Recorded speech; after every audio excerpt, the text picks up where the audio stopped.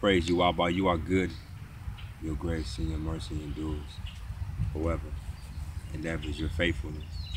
Abba, our Father, your presence is wanted here. Your presence is needed here. Your Ruach HaKodesh is needed. Let us not do anything, say anything, even the smallest thing, without your Ruach, without your holy presence, without your Holy Spirit, without your holy unctions and promptings and guidings. Let none of your body move without the Ruach within moving them. And as we read this word from your prophet, as we read your word through your prophet, out of this man's mouth, Father, let your Ruach be present. Let your Ruach HaKodesh be present. Let your Ruach HaKodesh be present. Hallelujah. Hallelujah. Ruach, speak through your word. Touch the hearts of whom you choose. Selah. Selah, in the name of Yeshua. Selah. Selah.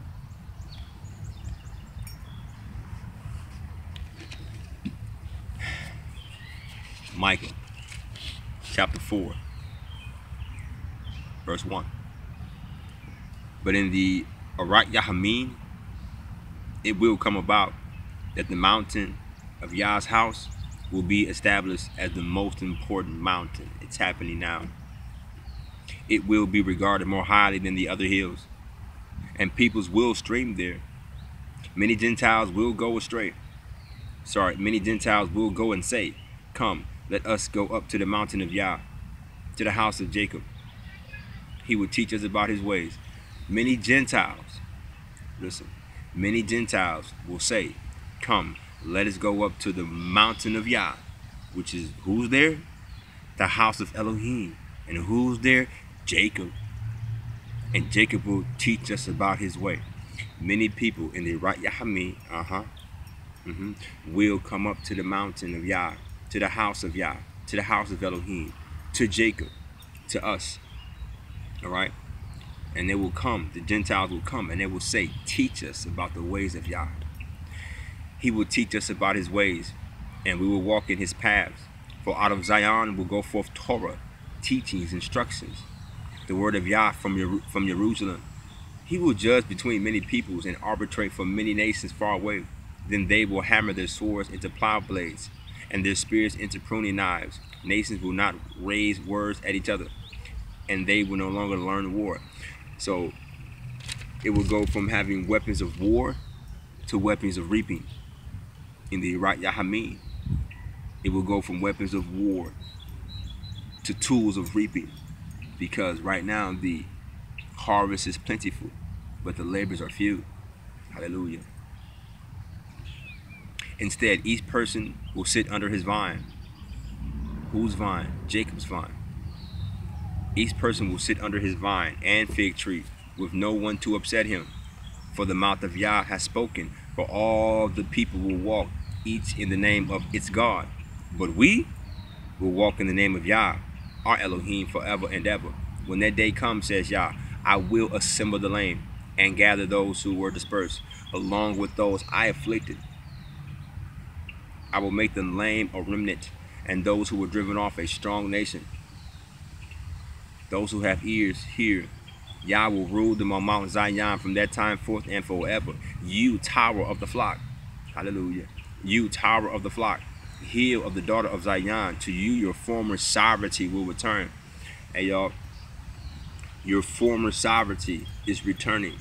Your former kingship is returning. Your former placement as a son of the King of Kings is returning. It's returning. Hallelujah. Your former sovereignty will return. The royal power of the daughter of Jerusalem. Why are you crying out?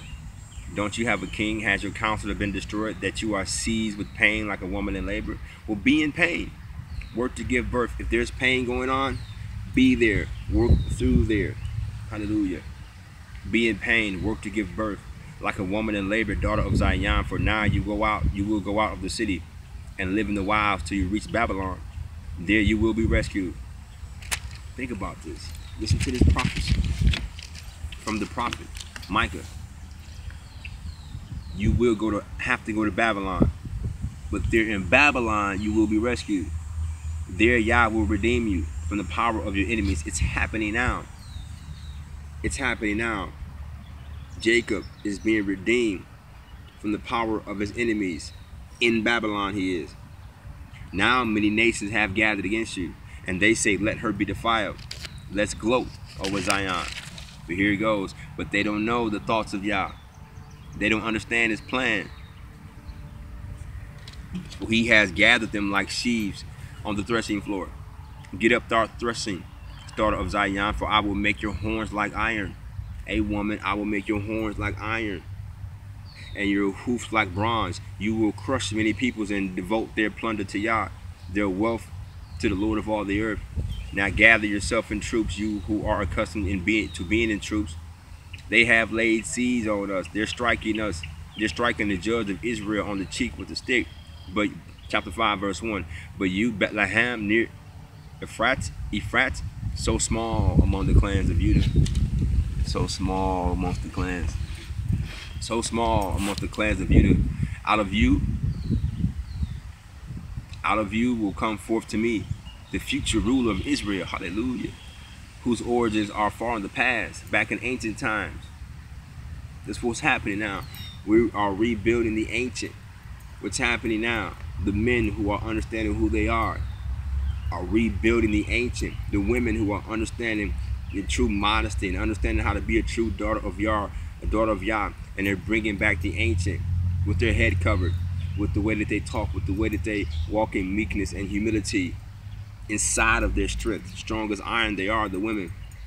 Therefore, he will give up Israel only until she, hallelujah. Therefore, he will give up Israel only until she who is in labor gives birth. Then the rest of his kinsmen will return to the people of Israel. He will stand and feed his flock in the strength of Yah, in the majesty of his name, of Yahweh, his Elohim, and they will stay put as he grows, and they will stay put as he grows great to the very ends of the earth. And this will be peace. If Asher invades our land, if he overruns our fortresses, we will raise 7 shepherds against him, 8 leaders of men. They will shepherd the land of Asher with the sword, and the land of Nimrod at its gates. And he will rescue us from Asher when he invades our land, when he overruns our borders. Then the remnant of Jacob, surrounded by many people, will be like dew from Yah, like showers on the grass, which doesn't wait for a man, lesson, or expect anything from mortals. The remnant of Jacob among the nations, surrounded by many peoples, will be like a lion among forest animals, like a lion amongst flocks of sheep. If it passes through, tramples and tears into pieces, there is no one to rescue them. Your hand will be raised over your enemies. All your adversaries will be destroyed. When that day comes, says Yah, I will cut off your horses from among you and destroy your chariots. I will cut off the cities of your land and lay waste your strongholds. I will cut off sorceries from your land. You will no longer have soothsayers. I will cut off carved images, hallelujah, and standing stones from among you. No longer will you worship what your own hands have made. No longer are we to worship what our own hands have made, hallelujah. I will pull up sacred poles from among you and destroy your enemies. I will wreak vengeance and anger and fury on nations because they would not listen.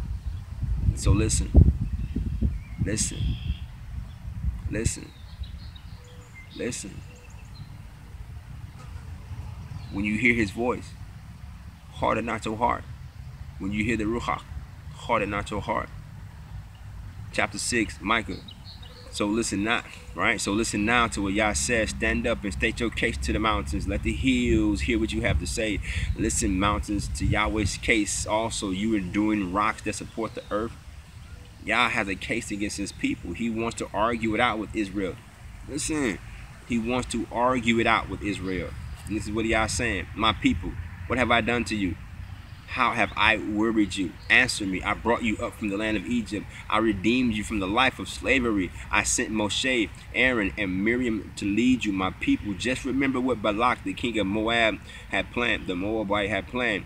What Balaam, excuse me, Balaam, the son of Beor, answered him. And what happened between Shittim and Gilgal? so that you will understand the saving deeds of Yah. Remember what he's done for you. Remember what he's done for you. Remember what he's done for. Hallelujah. Shalom.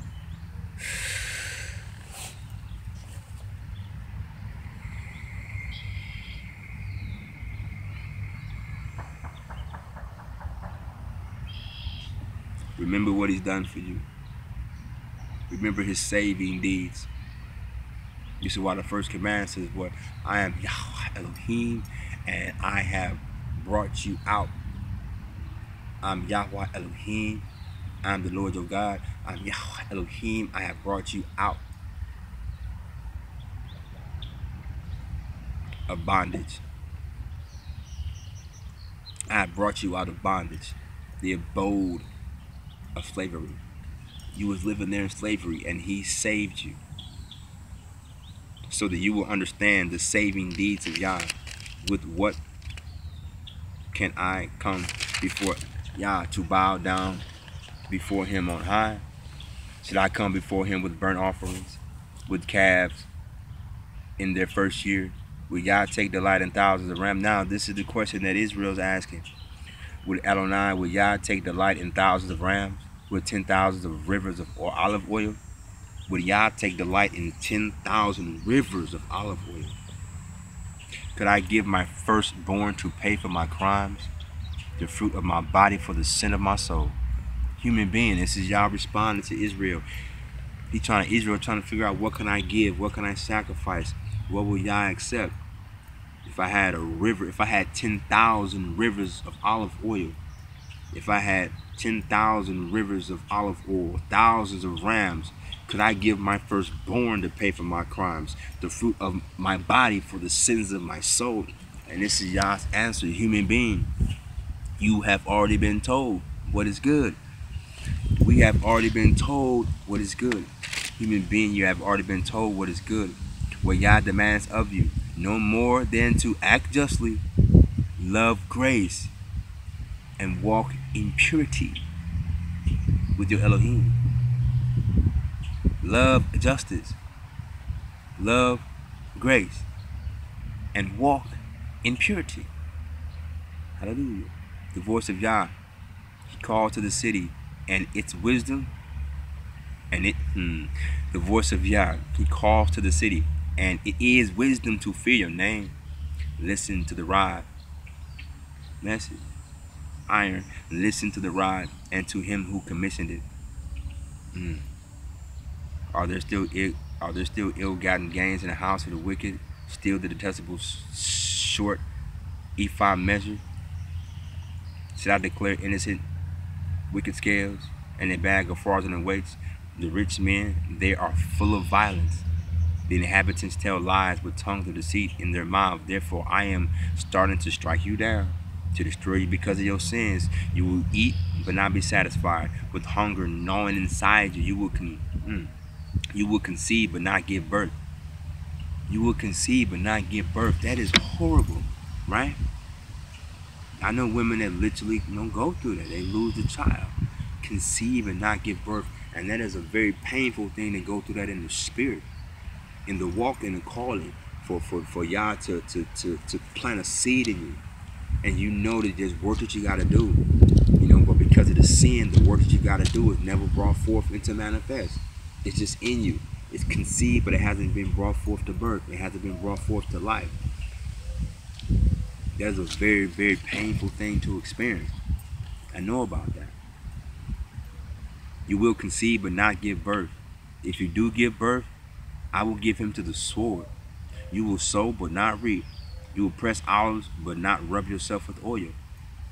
Likewise, you will press grapes but not drink the wine. For you keep the regulations of Omari and the practices of the house of MICAH, modeling yourselves on their advice. Why? Because you keep on going after the other kingdoms and the other nations, right? And you're modeling yourself after this world.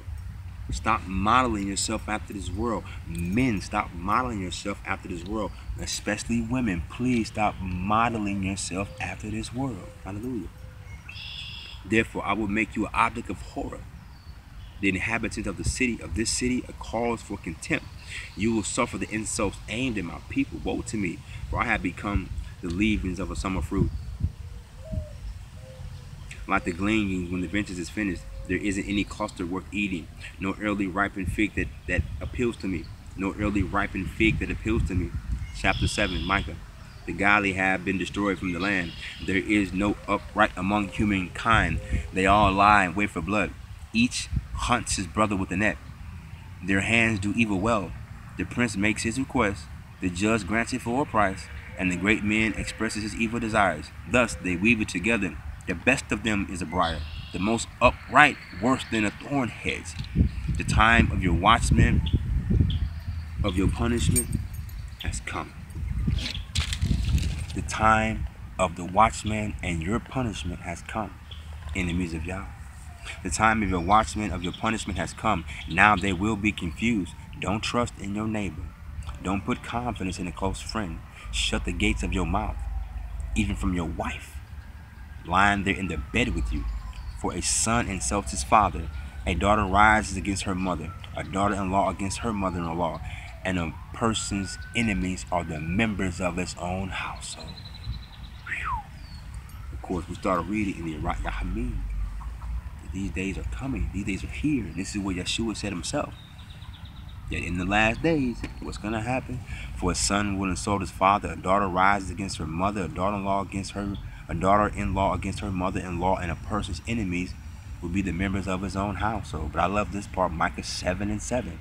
But as for me, I will look to Yah. I will wait for the Elohim of my salvation. My God will hear me. Enemies of mine don't gloat over me. Although I have fallen, I will rise. Though I live in the dark, Yah is my light. I will endure Yahweh's rage because I did sin against him. Until he pleads my cause and judges in my favor, then he will bring me out into the light. Hallelujah. Then he will bring me out into the light, and I will see his justice. My enemies will see too, and shame will cover those who said to me, where is your God? I will gloat over them as they are trampled underfoot like mud in the streets. Don't worry about your enemies is talking crazy, man. They like, oh, you a follower of God? Or if God was real, then you wouldn't have to live like that. If God was this, you wouldn't have to be like this. If God loved you, you wouldn't be struggling like this. And if you really was a child of God, you wouldn't have this problem. All of that garbage we done heard throughout the years, man. Then he will bring me into the light, and I will see his justice. My enemies will see too, and shame will cover those who said to me, where is your Elohim? I will gloat over them as they are trampled underfoot like mud in the streets. That will be the day for rebuilding your walls. A day for expanding your territory. A day when your people will come back to you. From Asher, from the cities of Egypt, from the far at the Euphrates River, from sea to sea, from mountain to mountain, the earth will be desolate for those living in it as a result of their deeds. Therefore, shepherd your people with your staff, the flock that belongs to you. Whoever you have under your care, please shepherd them. And of course, shepherding with the staff is Lamed, the staff is the teacher. So shepherd your people. What does it say here? Shepherd your people with your staff. Shepherd your people with your staff, the flock that belongs to you, who live alone like a forest in the middle of fertile pasture. Let them feed in Bashan and Gilead as they did in the days of old, as in the days when you came out of Egypt. I will show them wonders. Shepherd the people that Yah has put in your care. Do it correctly. He will show them wonders. Hallelujah. I will show them wonders. The nations will see that and be put to shame. In spite of all their power, they will cover their mouth with their hands, right? And their ears will be deafened. They will lick the dust like snakes. They will emerge from their fortresses trembling like reptiles that crawl about the earth. They will come with fear to Yahweh Elohim, our God, afraid because of you.